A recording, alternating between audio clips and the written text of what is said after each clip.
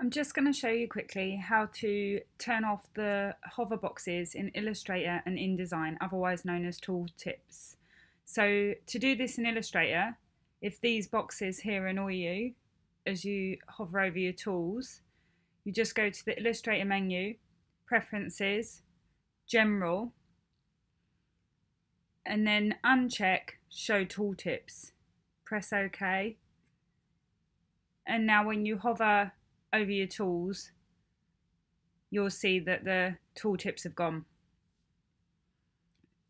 In InDesign, when you hover over your tools, here you can see that the tooltips or hover boxes come up again. Go to the InDesign CC menu, Preferences, Interface, and then here under Cursor and Gesture options, set this to None. Click OK, and now when you hover over your tools, you'll see that the tooltips have gone. I hope that helps.